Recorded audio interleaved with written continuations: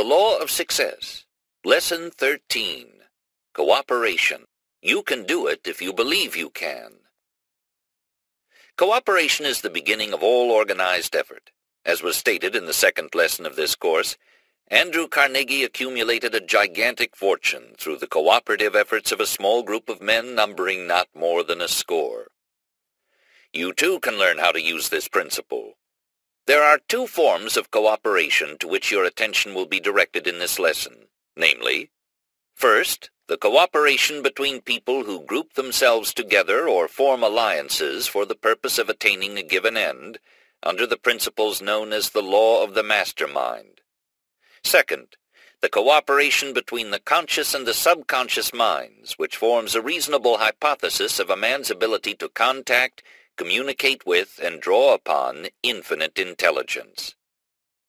To one who has not given serious thought to this subject, the foregoing hypothesis may seem unreasonable, but follow the evidence of its soundness and study the facts upon which the hypothesis is based, and then draw your own conclusions. Let us begin with a brief review of the physical construction of the body.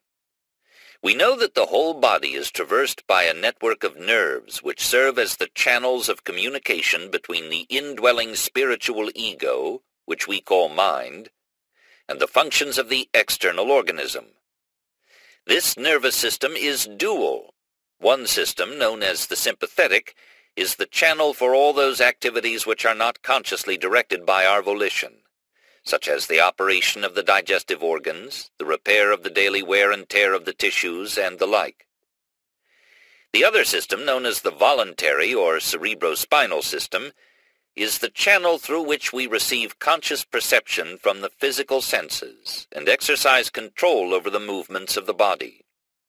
This system has its center in the brain, while the other has its center in the ganglionic mass at the back of the stomach known as the solar plexus, and sometimes spoken of as the abdominal brain.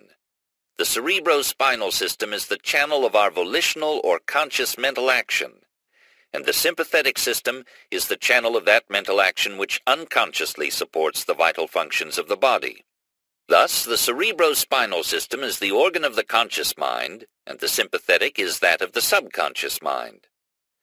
But the interaction of conscious and subconscious minds requires a similar interaction between the corresponding systems of nerves, and one conspicuous connection by which this is provided is the vagus nerve. This nerve passes out of the cerebral region as a portion of the voluntary system, and through it we control the vocal organs. Then it passes onward to the thorax, sending out branches to the heart and lungs, and finally, passing through the diaphragm, it loses the outer coating which distinguishes the nerves of the voluntary system and becomes identified with those of the sympathetic system, so forming a connecting link between the two and making the man physically a single entity.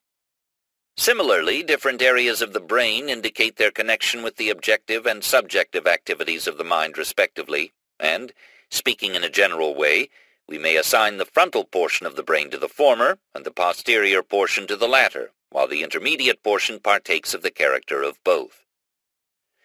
The intuitional faculty has its correspondence in the upper area of the brain, situated between the frontal and the posterior portions, and, physiologically speaking, it is here that intuitive ideas find entrance. These, at first, are more or less unformed and generalized in character, but are nevertheless perceived by the conscious mind. Otherwise, we should not be aware of them at all. Then the effort of nature is to bring these ideas into more definite and usable shape.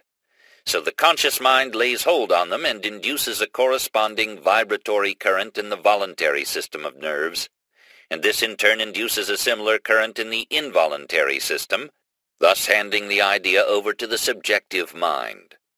The vibratory current, which had first descended from the apex of the brain to the frontal brain, and thus through the voluntary system to the solar plexus, is now reversed and ascends from the solar plexus through the sympathetic system to the posterior brain, this return current indicating the action of the subjective mind. If we were to remove the surface portion of the apex of the brain, we should find immediately below it the shining belt of brain substance called the corpus callus. This is the point of union between the subjective and objective, and as the current returns from the solar plexus to this point, it is restored to the objective portion of the brain in a fresh form which it has acquired by the silent alchemy of the subjective mind. Thus the conception, which was at first only vaguely recognized, is restored to the objective mind in a definite and workable form, and then the objective mind, acting through the frontal brain, the area of comparison and analysis, proceeds to work upon a clearly perceived idea and to bring out the potentialities that are latent in it. Judge T. Troward, in the Edinburgh Lectures on Mental Science. The term subjective mind is the same as the term subconscious mind, and the term objective mind is the same as the term conscious mind. Please understand these different terms. By studying this dual system through which the body transmits energy, we discover the exact points at which the two systems are connected, and the manner in which we may transmit a thought from the conscious to the subconscious mind.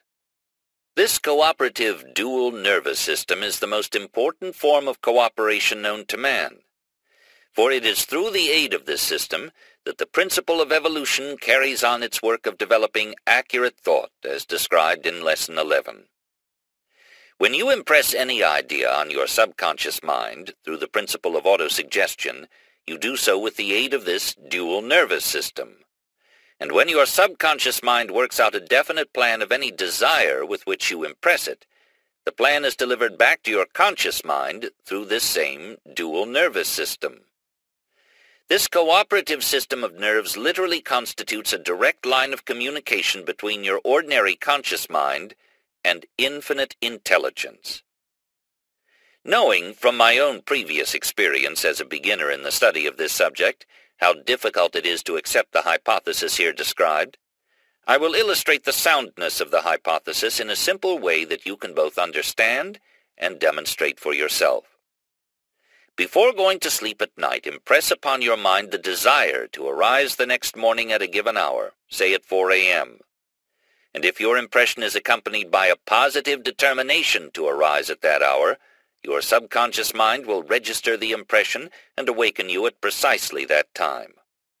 Now, the question might well be asked, if I can impress my subconscious mind with the desire to arise at a specified time, and it will awaken me at that time, why do I not form the habit of impressing it with other and more important desires? If you will ask yourself this question and insist upon an answer, you will find yourself very near, if not on, the pathway that leads to the secret door to knowledge, as described in Lesson 11.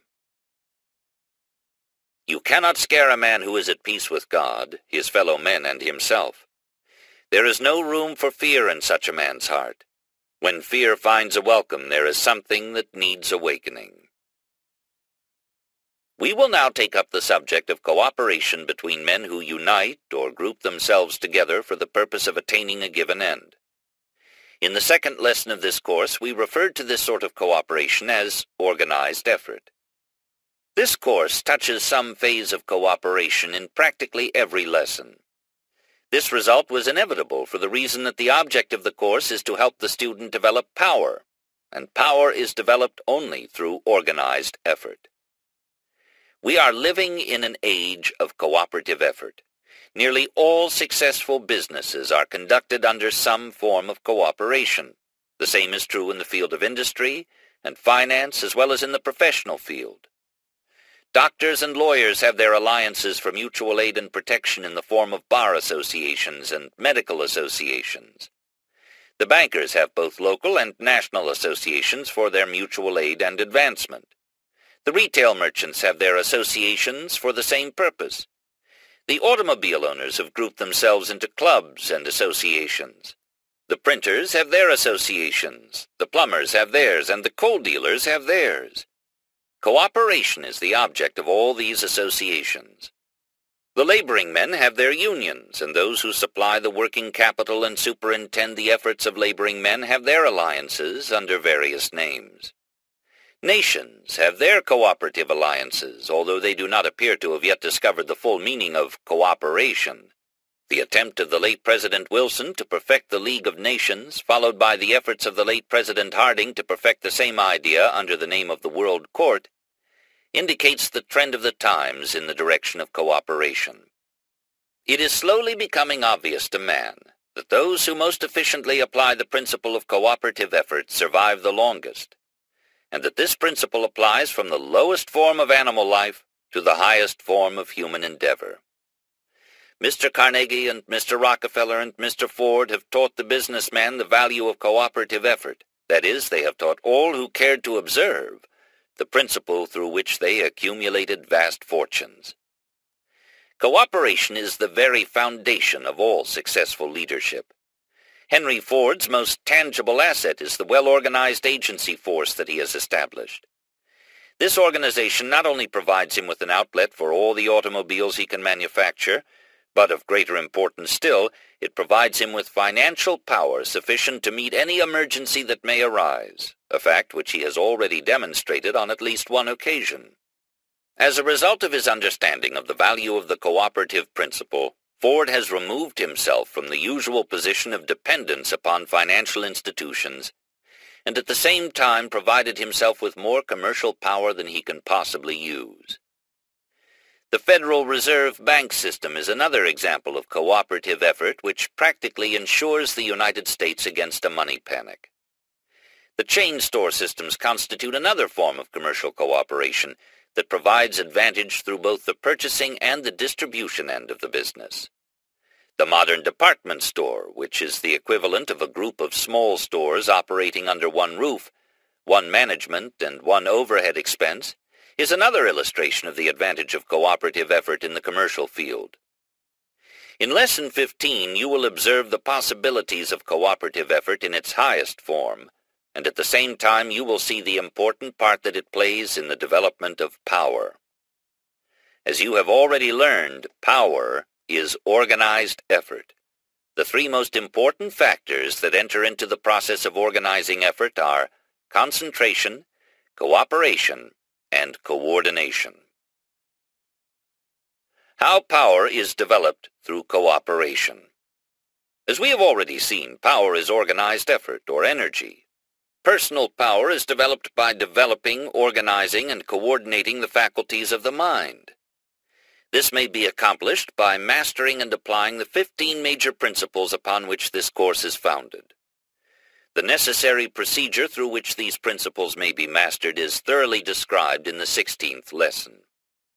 The development of personal power is but the first step to be taken in the development of the potential power that is available through the medium of allied effort or cooperation, which may be called group power. It is a well-known fact that all men who have amassed large fortunes have been known as able organizers. By this is meant that they possessed the ability to enlist the cooperative efforts of other men who supplied talent and ability which they themselves did not possess. The chief object of this course is so to unfold the principles of organized and cooperative or allied effort that the student will comprehend their significance and make them the basis of his philosophy.